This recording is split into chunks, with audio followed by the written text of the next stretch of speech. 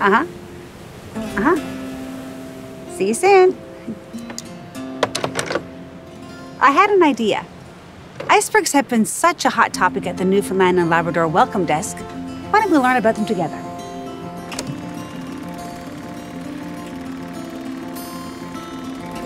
Aren't they just beautiful?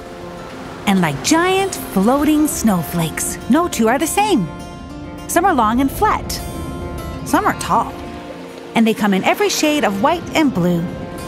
Gorgeous.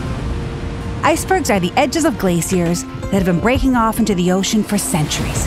They usually start to show up along Iceberg Alley in April, May, and June, after traveling all the way from Greenland, or even the Arctic, just to visit us. There's not many places on the planet that can say the same.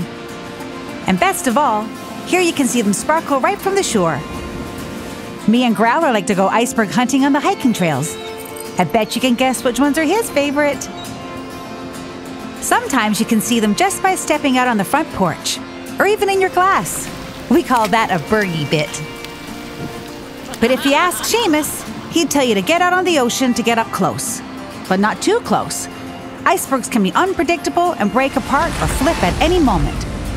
You can start your hunt by hopping on icebergfinder.com to see photos and track bergs around the province. Now, if only they had a tracker for lost socks. Well, I hope that answers most of your questions. But if there's anything else you want to know, tomorrow I'm doing a load of delegates. Kidding.